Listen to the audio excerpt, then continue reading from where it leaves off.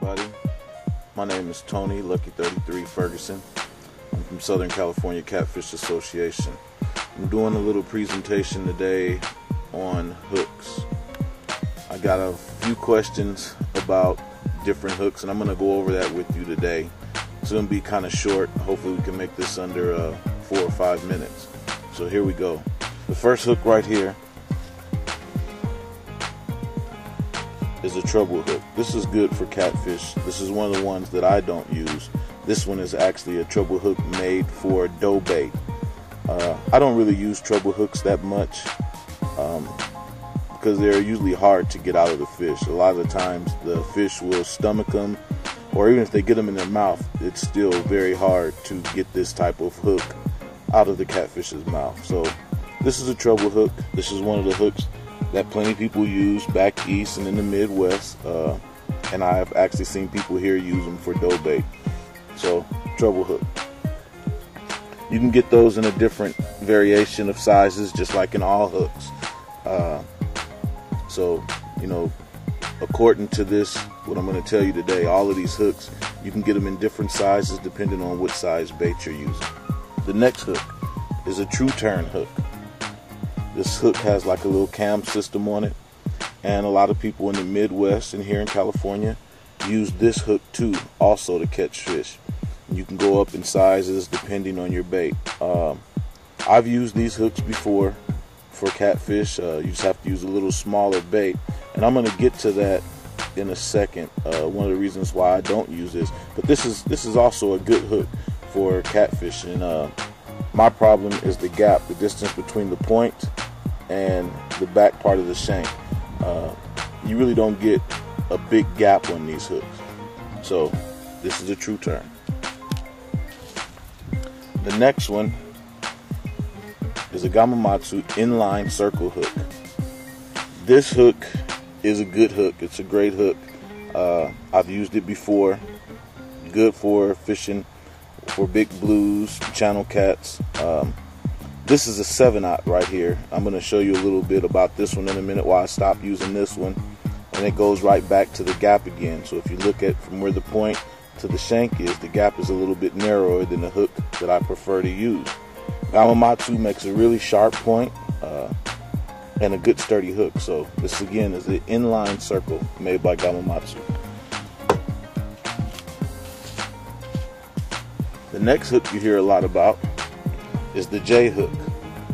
The J hook you can get in a variation of sizes. This is one of the smaller ones. I think this is probably about a 6 or a 7/0.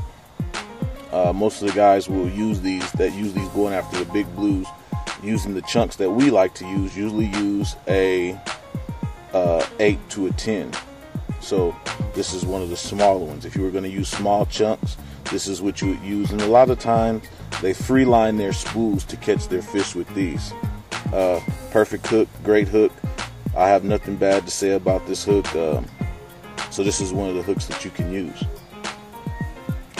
Now again, I've told you guys before on some of my tapes that I am from Tulsa, Oklahoma, and I fished a lot of lakes back home. This was our hook of choice. This is called the Kale hook. This was made before the circle hook. This was the circle hook of its time.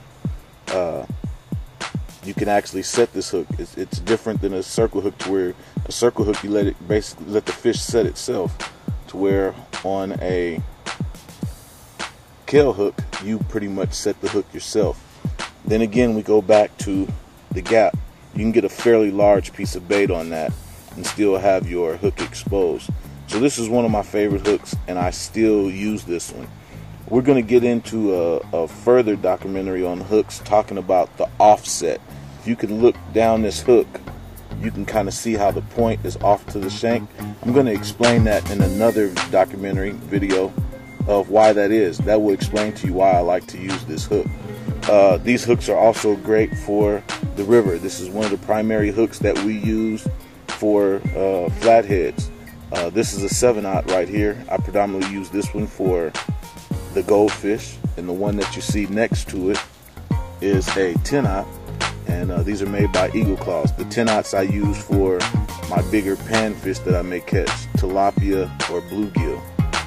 Last but not least, my favorite hook that I use all of the time, me and my partner, Steve Catfish J Johnson, one of the premier fishers at Clear Lake, we use the Daiichi Blood Red Circle Hook. We miss very few fish on this. At the end of the presentation, you'll see all of the fish that he's caught with this one, and some of the ones that I've caught too this year with this hook. The reason why we prefer this hook is, if you remember the Gawamatsu circle hook that I showed you, that was an inline. This one's not an inline. The inline you can tell by the shank back here. Let me show you the other one. The other one is a little bit bent. That's the difference. But if you notice the gap distance and the hook sides, these are both exactly 7/0. But the Daiichi Blood Red is a lot bigger. You get a bigger gap, and you can use a bigger piece of bait with that. So again, I hope you guys like this. That's my presentation on hooks. I'm going to show you next how we throw out and let the circle hook work for itself. So I'm going to cut the camera here. I'm going to turn it around. I have a couple poles set up. We're going to show you how we set it up. All right, thank you. All right, we're back. I have 2 rods set up on the back of my boat. I'm going to show you my little lure right here. It's imitating the big chunk of mackerel that we would use out at the river. So what I'm going to do is I'm going to show you how I cast this out, and I set my line to wait for one of the catfish using a Daiichi circle hook. So what I usually do is, I'm standing up right now, I usually cast my bait out not that far, wherever I'm throwing my bait to. Hopefully you guys can see it. I wait for a few seconds. I kind of feed line out. Once the line stops feeding out, which takes, depending on the depth of water that you're in, 30, 40 seconds. Once my bait hits the bottom, I lock my drag. I reel in until I can feel me pulling the bait and the bait dragging the bottom. At that point, your line at the tip of your rod is usually kind of tight. At that point, I free spool. I let out some line, probably 2 or 3 pulls, until my line is limp and kind of laying on the water. I lock my reel back in the engaged position and put my rod in my rod holder. Now what you're doing is you're giving that fish a little slack to run. I would say maybe 2 or 3 feet. Once he picks up the bait, he won't feel any slack and he'll run with it. Alright, so now I'm going to switch over to this pole, which is already kind of set up. Hopefully you can see the tip. I'm going to zoom in to the tip. What you want to do when you're using a circle hook is not be excited. Your line will be loose like that. Excuse the camera moving, I'm moving around. What will happen is a catfish will take off with the bait, and your line will start to tighten up slowly. If it's a big catfish, it'll tighten up fast. And what will happen, and what you need to wait on, is what we call the load up. The tip of the rod, if it goes like this, let me back this off a little bit. If it just goes like that, if you can see the tip of the rod, that's not a load up. Do not grab your rod, do not panic, just wait. He's just nibbling, he's not taking off with your bait. Okay? Just wait on him. When he does this, sorry about that. When your rod goes like that, and it's bent over, at that time your rod is in full load up. Do not run, do not grab your rod and snatch it out of the rod holder.